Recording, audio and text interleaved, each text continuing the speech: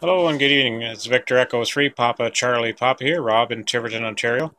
And we're doing a bit of a video today.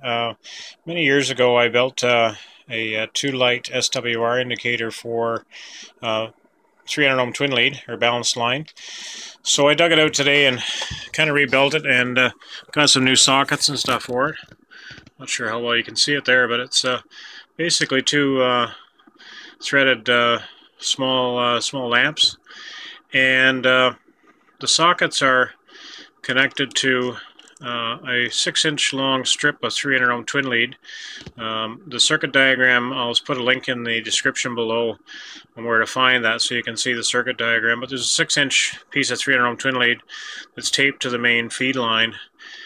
The bulb closest to the transmitter or the antenna tuner will show forward power, and this one here that's closest to the antenna will show reflected power. These are 6.3 volt lamps, so at 80 meters with a 6-inch long piece of 300 ohm twin lead, it doesn't generate a lot of voltage for them. So we'll turn this lamp off here and you're going to be able to see it. So we're kind of already tuned up here on 80 meters.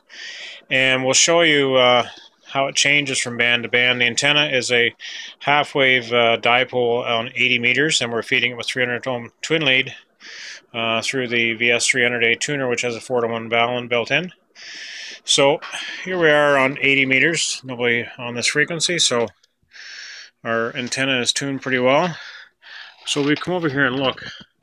You can kind of see just a faint glow on the one on the forward, but nothing on the reverse. So I don't know if we had lower voltage, whether we'd see lower voltage bulbs. I'm not sure whether we'd see much on the reverse or not. Again, this is just an indication of relative SWR, not necessarily an accurate measurement of it, but it gives you an indication at least. So on 80 meters, of course, with an 80 meter dipole, in an inverted V configuration, is going to be somewhere around 50 ohms. So with 300 ohm twin lead, you're probably looking at 5 to 6.1 SWR. So it's not extremely high, especially for a balanced line.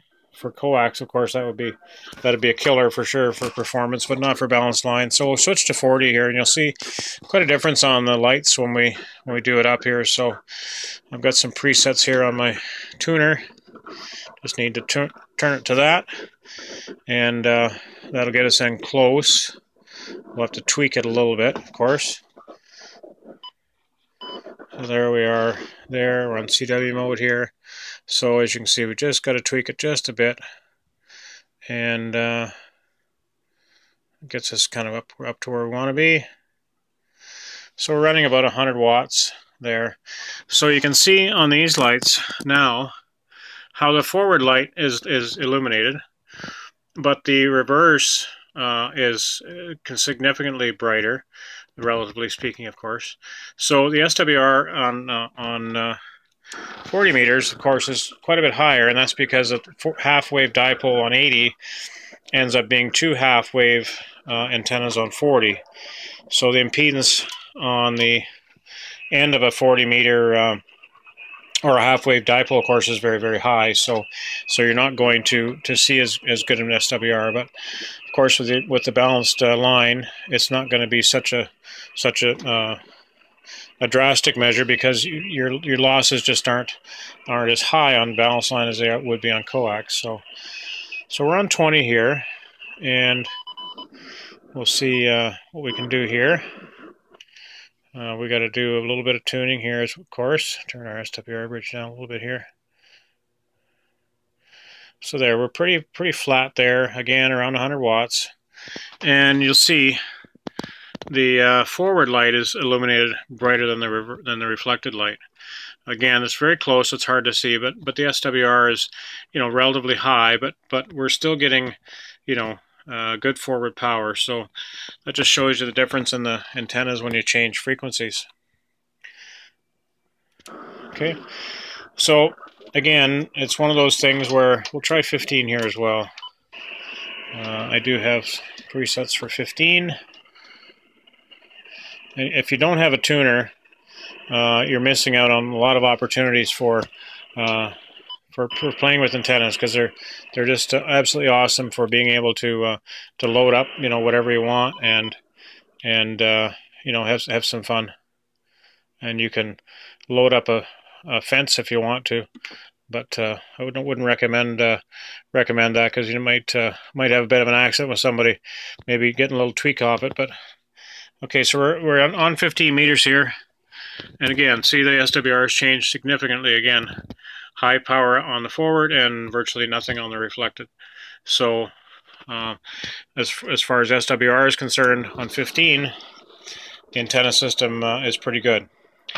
But of course, SWR isn't everything, and radiation patterns on that long of an antenna at 15 meters would be pretty different, that's for sure. So we're back here to 40 meters, and I just want to show you a bit of a difference between the ZEP and the vertical. We'll see if we can find a couple of decent stations here.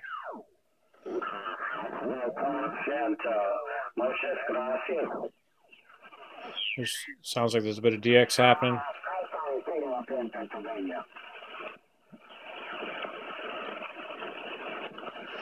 And I find that the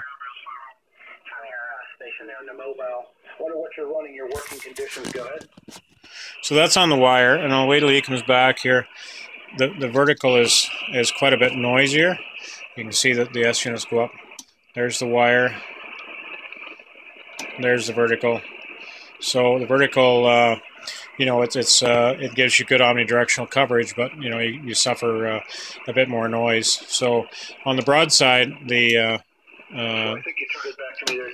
so there, he's not on my broadside, so you can see a bit of a difference there.